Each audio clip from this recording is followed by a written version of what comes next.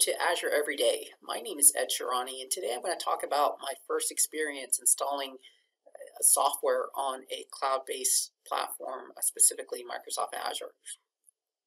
About 6 years ago, I was responsible for leading an SAP ERP implementation on Microsoft Azure.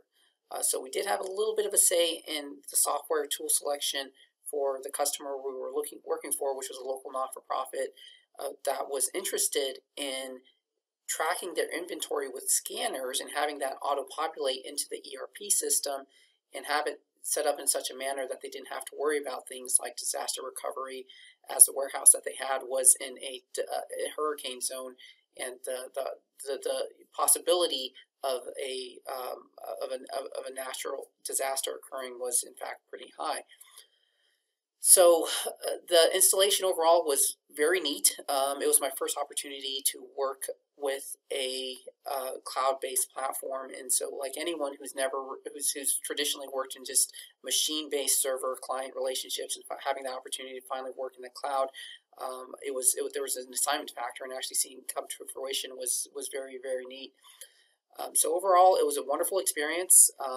There were hurdles and hiccups that we had to overcome. I want to say the biggest hurdle that we had was when we were installing the client-based SAP onto the individual machines.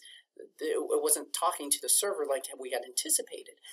So ultimately, we discovered that the reason behind that was because the guide that we had did not necessarily specify the compatibility of certain PC OSs and its ability to talk to the server. And so we noticed that the Windows 7 machines that we were using were not compatible with the server installation of SAP, and we overcame that by simply trial and error, testing on different machines ultimately, and then realizing, hey, we finally got it to work, and then realizing, okay, things don't work with Windows 7, and so that essentially resolved the issue.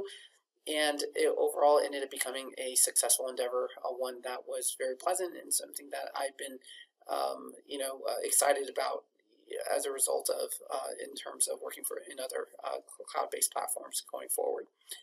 So if you have any questions about this solution, any of the hurdles and challenges that we overcame, all we ask you to do is click on the link below. And if you want any other additional information about Azure, do the same, and we'll do our best to provide our assistance. Thank you very much.